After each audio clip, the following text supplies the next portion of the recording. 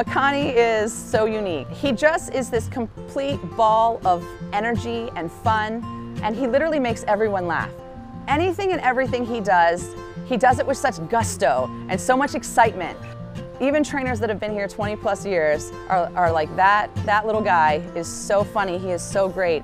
He plays with his niece Amaya. He was in there when she was born. And he has a variety of different vocalizations that he just starts to make. And when you're playing with him and giving him ice and water pouring in his mouth, he loves that sensation. He just starts to squeal and click and make these hilarious vocalizations that you're like, where is that coming from?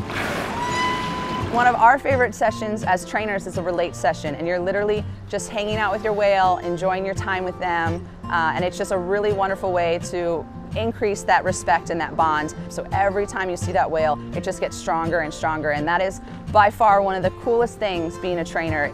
I'm always go, go, go, and I love that he's always go, go, go, and we just have so much fun together. Makani has my heart.